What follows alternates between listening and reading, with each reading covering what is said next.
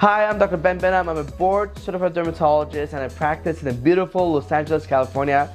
I specialize in stem cell hair restoration. I was one of the first pioneers of stem cell hair restoration doctors in the US back in 2016, and I have a lot of stem cell videos out there, so I'm going to show you guys another one. I'm actually very excited about this one.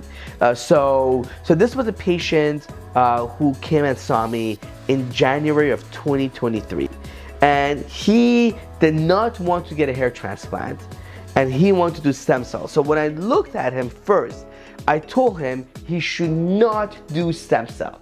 Told him, don't do stem cell. It's not gonna work. And the reason is because I really try to pick I really try to tell my patients who's a good candidate, who's not a good candidate. In my opinion, I think the patients who are the best candidates for stem cells are the ones that when you look at the scalp, you know, you could see through the hair, you could see the scalp, but a lot of hair is still there. That means you have miniaturized hair.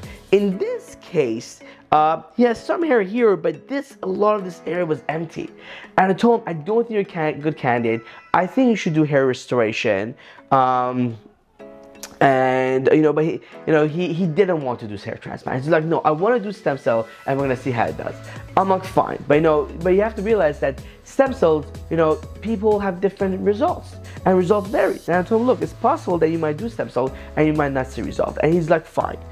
So we did a 60 ml PRP with a 30 million stem cells, and I clearly remember doing this because we were in our operating room and we were watching Wedding Crashers. I remember this. We were watching Wedding Crashers, and everyone on TV had great hair. I'm like, look, I hope your hair grows out. So we're gonna do this. I'm gonna pray over it.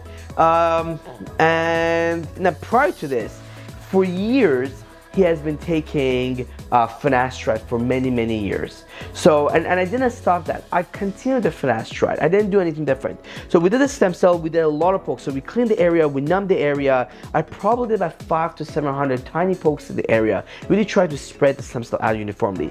So this was back in January of 2023. And he came and saw me in May, 4 months later. And this is him 4 months later. And to my surprise, it finally grew out. Now I think he's been on finasteride for 20 years. And what has happened was that the finasteride just plateaued. It just wasn't working. But the stem cell really boosted this area. And to my surprise, he actually did very well. And I think this is a very good example how stem cells takes a lot of those fine hairs that were there and really thicken them up. Stem cell doesn't do magical. It doesn't take hairs that don't exist and make him grow there. It's not like that. This is not a Harry Potter movie. But what it did was that there was a lot of miniaturized hairs that we saw even with magnification, and I didn't think it was gonna grow out, but actually in him it grew out.